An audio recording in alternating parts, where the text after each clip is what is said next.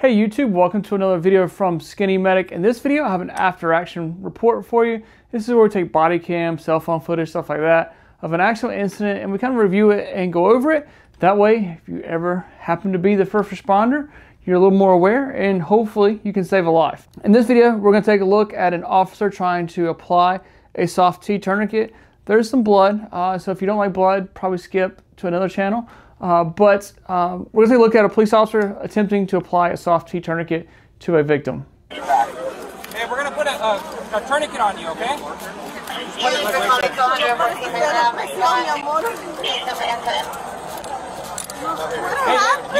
let go real quick. Let go, sir. Let go. We're going to put something on you. Westbound on 114th Street from As high as you can go. As high as you can go. There you go. All the way, like cinch it down all the way. Tight, yeah. Is it on his arm? Yes. Right here. No. Keep it tight. Okay. I got it. It's fine. The ambulance is already almost here. Twist the tourniquet. Oh, you're fine. Just stay like that. Keep twisting. Keep twisting it. Keep twisting it. Good. Now clench. Cup it in there, okay? Grab it in there. Good job. The first thing I notice is we don't see a lot of blood actually on the arm.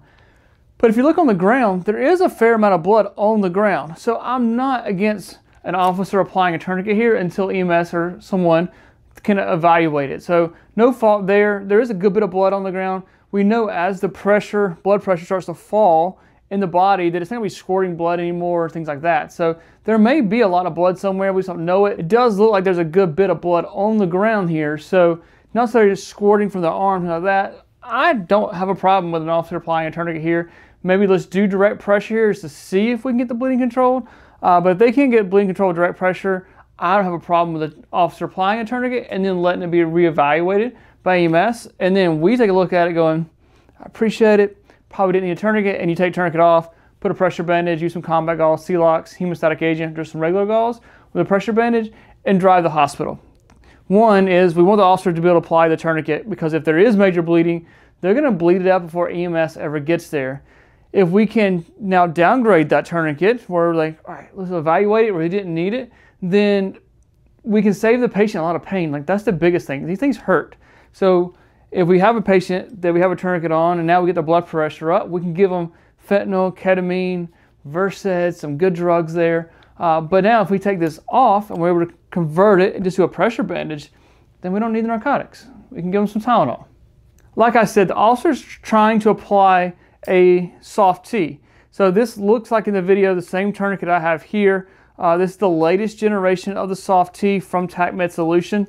It's a good tourniquet. A lot of people like it, a lot of people carry it. So it's a good quality tourniquet. We'll take the rubber bands off, just how I had it stored here. You have a metal windlass. You now have a plastic clip here that's going to clip in that we can disconnect, connect back if we need to, but this is now like a polymer plastic here.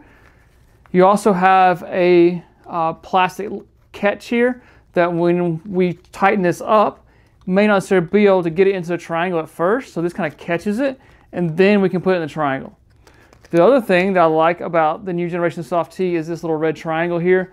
That's going to let us know that we pull the slack up enough to start turning the windlass. So that's one of the main things that goes wrong with someone applying a tourniquet. Which you can see here, it's way too loose in the video when also trying to apply it. So if we pull that, we tighten this down, we get it nice and cinched tight across the arm to leg, this has now disappeared. Now you can start turning the windlass until the blood stops.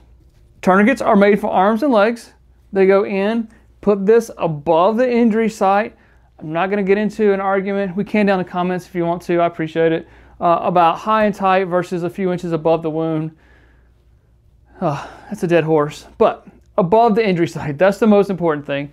This tightens up here, and I get it as tight as I can get it. I don't want to be able to get any fingertips up under here. Now I turn this windlass until the bleeding stops. So you can see on the new SOF-T, it has a little TRAC system now that has caught it. So now it's good. So that way if I fumble and I can't quite get it into the triangle, which I'm fumbling with here, it's locked into place. Now I got it in there. We'll leave that video in there. You guys can see it. So now you have your timestamp. You can write down what time you applied the tourniquet. Good to go. Once EMS gets there, they're going to see this tourniquet on. I would evaluate it. I'm going to look at it. So I'm going to look at the blood on the ground, kind of take my patient's blood pressure, some vital signs, kind of see if I think they're in shock. But if they're in shock, it stays on. If they're not in shock and I don't see a lot of blood, let's try to downgrade it. So I may take some gauze, put it on that wound, and then slowly, maybe just take half a turn off of this and let it sit, let it evaluate a couple minutes. Take it loose again until I get this completely off. Reevaluate it. If I've got the bleeding control, pressure bandage, nice easy ride to the hospital. If it starts bleeding again, easy enough. Just to wrap the tourniquet back around and lock it back in place. Give some pain meds. These are painful. So hopefully this video helps. We kind of talked about a few different things about when to apply a tourniquet, and we actually talked about downgrading a tourniquet in this video, which could be super helpful. I would leave that to medical professionals, paramedic, EMTs, doctors, nurses to actually downgrade this tourniquet. But there is a possibility that we can downgrade the tourniquet, and there's a lot of talk recently about downgrading tourniquets. So just kind of want to mention it in this video. And also, if you're looking for a tourniquet, you're looking for a SOF-T to put in your kit, to put in your pocket, go to medicalgearoutfitters.com. Thank you guys for watching. You never know when you'll be the first responder. Remember the right gear and the right training.